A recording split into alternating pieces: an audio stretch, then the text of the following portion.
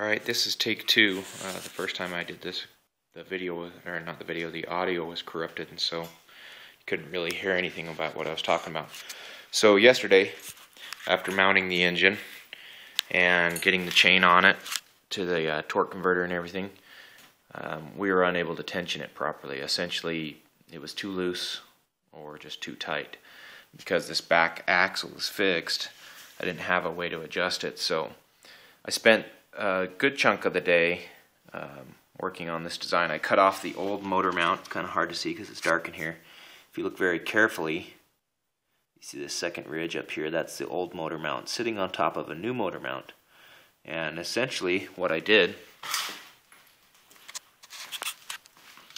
if you look down underneath, it's really hard to see. This new motor mount on the bottom here has a nice big hole cut in it. And coming off of the old motor mount through there are a couple of flanges.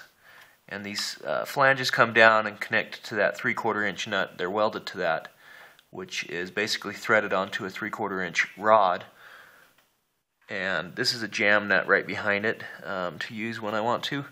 On either end of this, right up here, right back here, it's just some DOM tubing. And what I have set up is on the end of this rod, I put another 3/4 inch nut and drilled a hole through it, put a pin in it. That's in case I ever need to take it apart and maintenance or whatever, I don't know.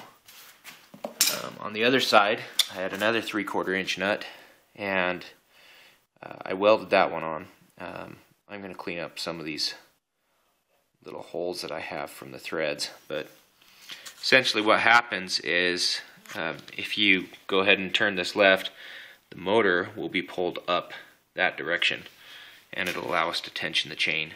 I believe I cut 2 5/8 inch slots in that bottom motor mount, so that's the amount of tension I have.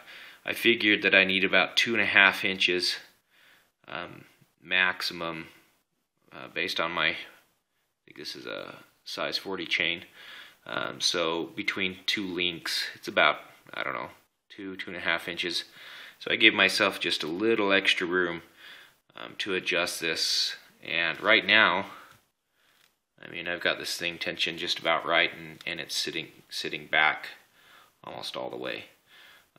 As the chain stretches, what I'll do is I'll just go ahead and loosen up the mounting nuts here and bolts, and just go ahead and rotate this to the left. It'll tighten up the chain to whatever I want to, tighten those back down, retighten the jam nut if necessary, and it works well. So I'm actually quite pleased with it. Now, just if you want to hear the motor run, I don't have the battery hooked up, so I have to pull start it.